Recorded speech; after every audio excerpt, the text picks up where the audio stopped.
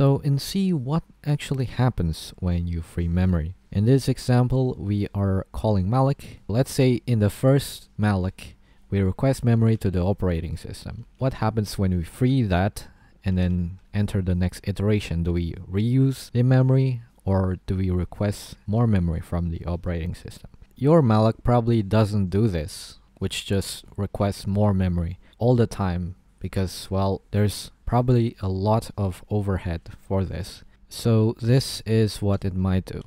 First, we'll go to the free implementation.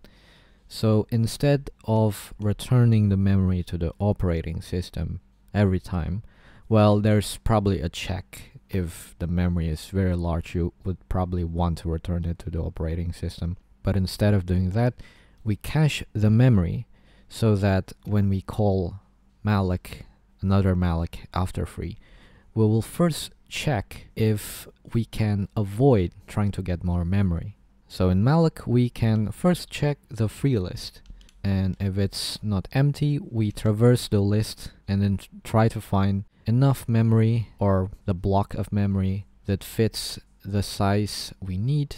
If we find a chunk that fits, then we'll return that memory. Otherwise, we will need to get more memory from the operating system.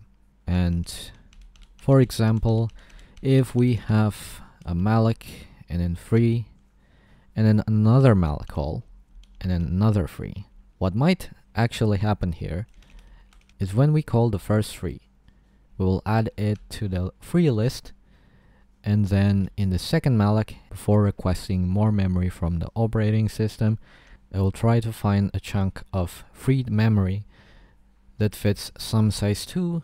Perhaps it will reuse P1, and then when we free the second time, we'll add it again to the list, just like the first free. So yeah.